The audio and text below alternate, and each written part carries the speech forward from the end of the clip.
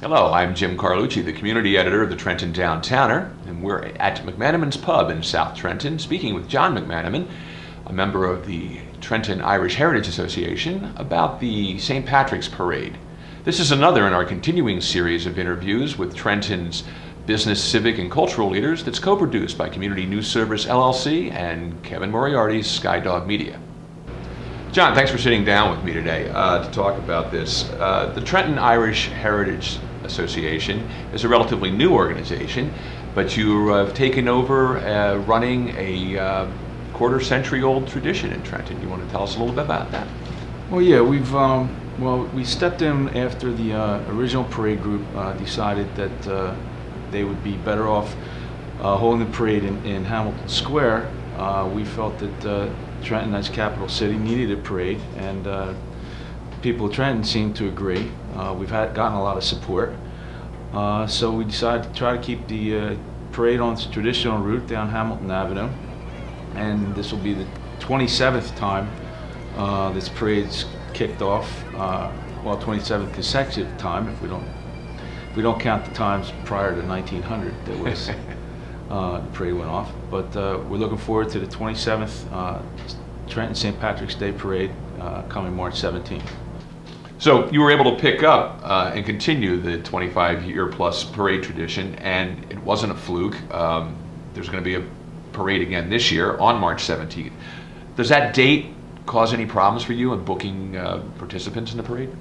Well, for years we felt that would be a problem. We've always wanted to have it on the weekend. And if the 17th did fall on a weekend, we tried to avoid using it simply because we always thought that it would be difficult to get bands to march, etc.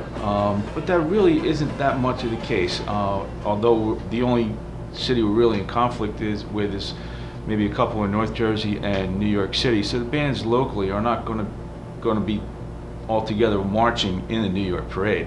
A lot of people might want to go to the New York parade. The only conflict we really have is a lot of the pipers in some of the bands do private parties.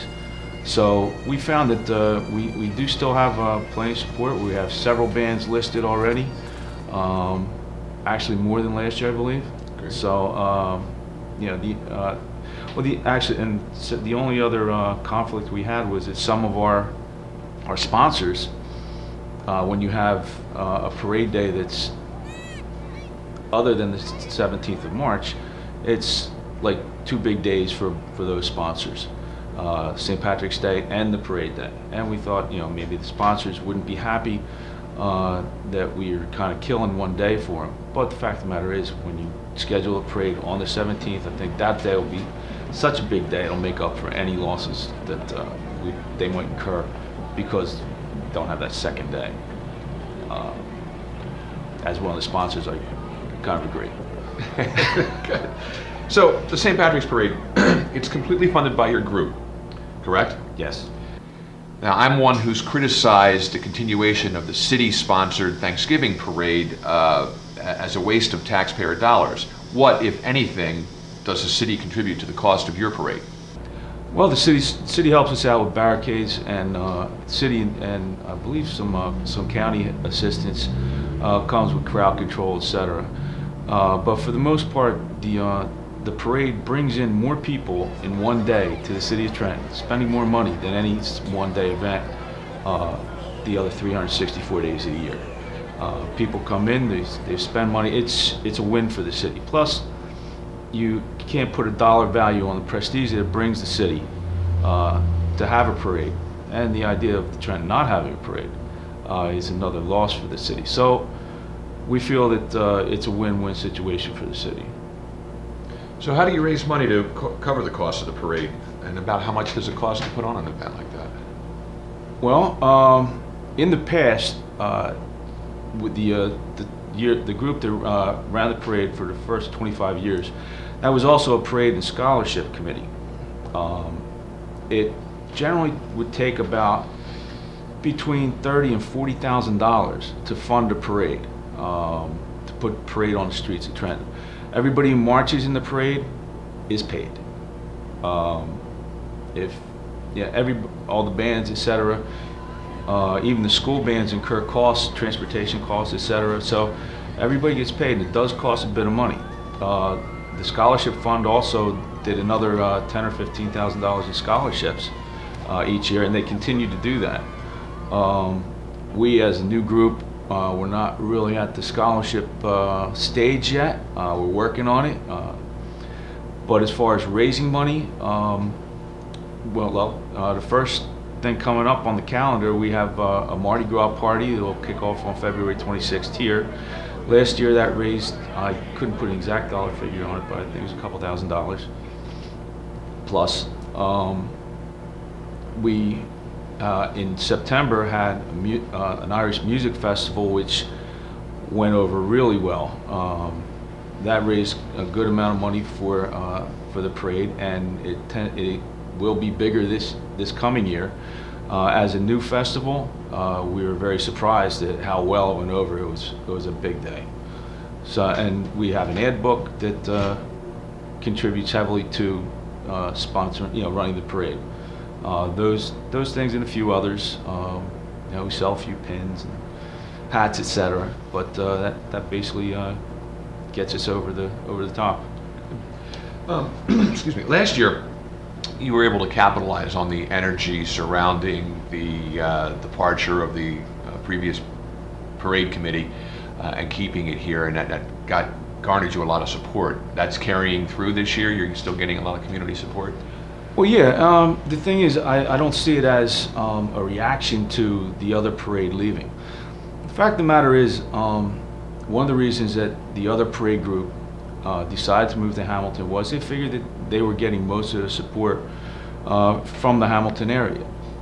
But the reason for that was that as time went on, most of the members of that parade committee were from the Hamilton area. I think I might have been actually the last Trenton resident on that particular committee. That being the case, these folks weren't as familiar with Trenton businesses as a homegrown Trenton group would be. What we found was, after the original group had departed, we found that a lot of Trenton businesses were more than willing to help, wanted to contribute, wanted to make sure a parade stayed on the streets of Trenton, and stepped right up and filled the gap. So it wasn't a reaction to the other parade leaving. It's the same parade, but to the other parade organization leaving and starting a new parade in Hamilton.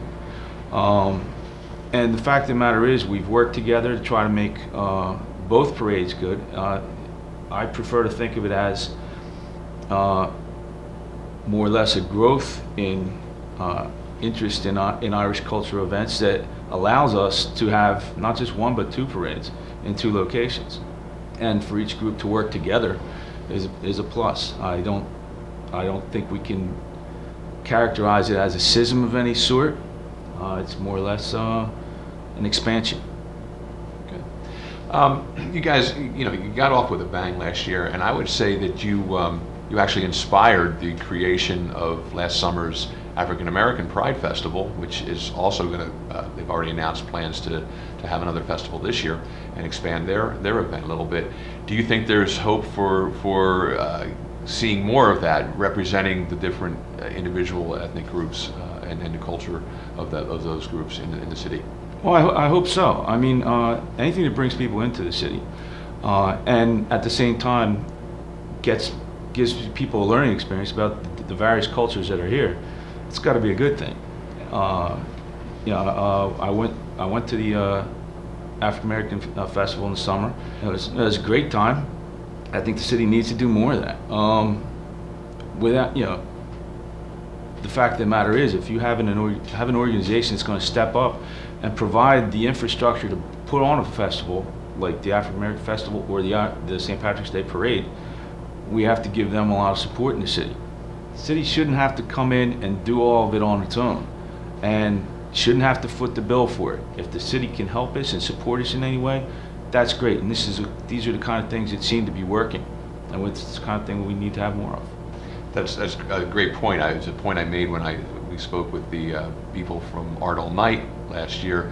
The same thing. Should the city be in the event planning and presentation business, or should they step back and lend a hand, but not They be should the plan. be in the event facilitation business, Yeah. not, we don't need to have any roadblocks set up. Just if you let us go, give us a hand, maybe a little push, we'll take care of it. Great. Is there anything you'd like to let our viewers and our readers know about the parade or the Irish Heritage Association? You know. Well, we're constantly looking for new members to help us work on the parade. We need marshals all the time. The more the merrier. The parade will be on the 17th. We'll be kicking off as usual from the steps of St. Anthony's, marching down Hamilton Avenue, and just need everybody to pray for good weather. Well, thank you, John. We've been speaking with John McManimon of the Trenton Irish Heritage Association about the Trenton St. Patrick's Parade. This is part of our ongoing series of interviews with Trenton business, civic, and cultural leaders that's co-produced by Community News Service LLC and Kevin Moriarty's Skydog Media. I'm Jim Carlucci. Thank you for watching.